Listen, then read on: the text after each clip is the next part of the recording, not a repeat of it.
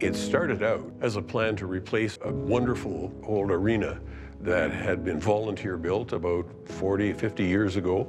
And it was a building that the community had a great deal of pride in, but it was coming to the end of its useful life. That simply made the creation of this building even more urgent.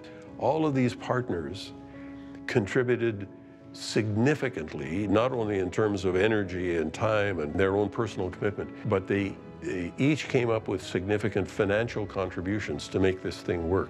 This is what we built, so it shows that when we put our little things aside and have a goal and look at what we've got, it's impressive.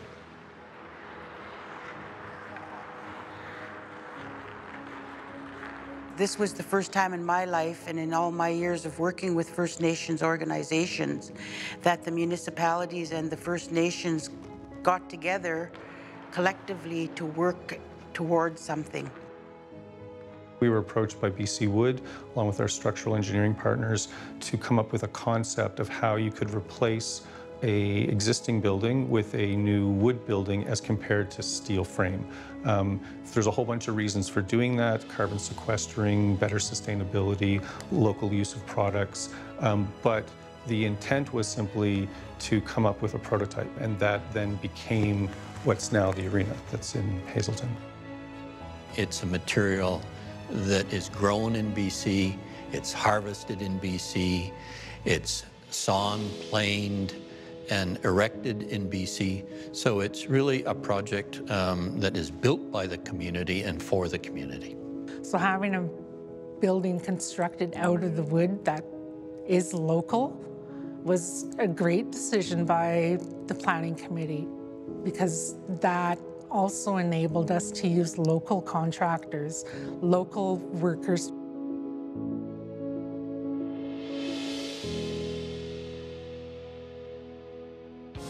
So there were a number of social issues that we felt a recreation center like this could help us to address. Kids at risk, youth at risk, high rates of diabetes, high rates of obesity, high rates of suicide.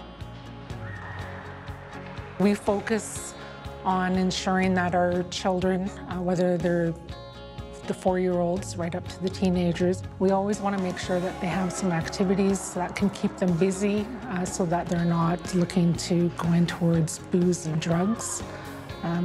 We just want to try and make sure that our children here flourish, whether it's academically or athletically.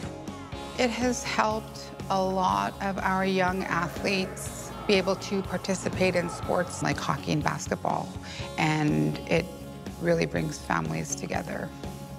I think the main takeaway from what we see here in the Upper Skeena Rec Center is that it's absolutely doable for many communities across the province.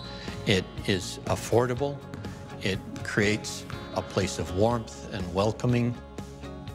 The effort that went into the original Ken Tremblay Arena was a community effort, and this was as well. The effort in the community amongst so many different organizations and the fundraisers, you know, selling baked goods just to try to put money towards this new facility was tremendous, and it's a very emotional time.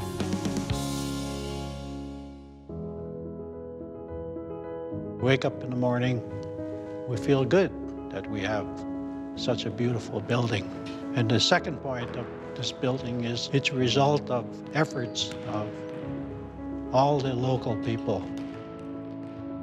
Being a part of it was just one of the most touching things that I've done, and something that I'll be proud of being a part of for the rest of my life.